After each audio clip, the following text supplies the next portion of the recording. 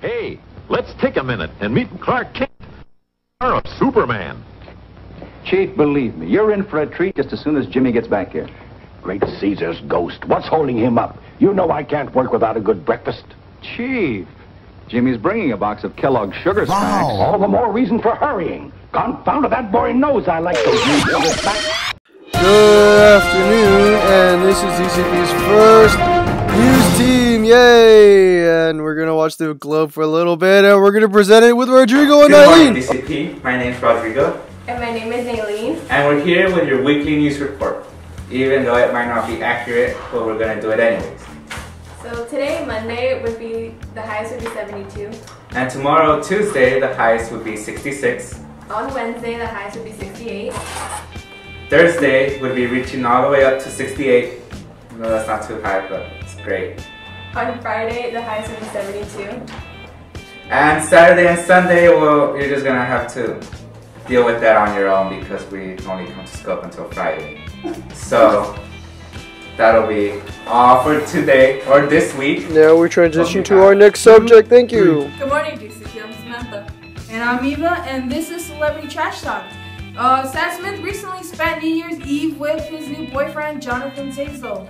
Sam Smith has made his 23-year-old model boyfriend official on Instagram. He has recently made a new music video, Like I Can, featuring Zazel. Could this song be about his new date? I don't know, could it?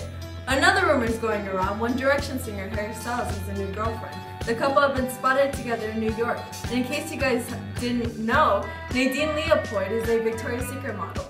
And apparently, ex-girlfriend Kendall Jenner dissed Nadine and switched the lyrics Forget You to fit them. Eva, do you hear that? I don't know, Sam. It sounds like a million hearts breaking.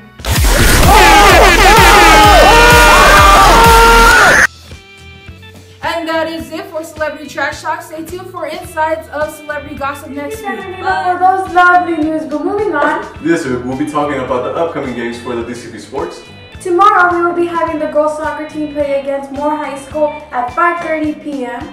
On Thursday we have the basketball girl team play against our rivals LCPA at 4 p.m. And on Friday we have the girls soccer team play against Summit at 3:30 p.m. Please, what? No. Please make sure you say good luck to them and thank you. You may not go on. Thank you.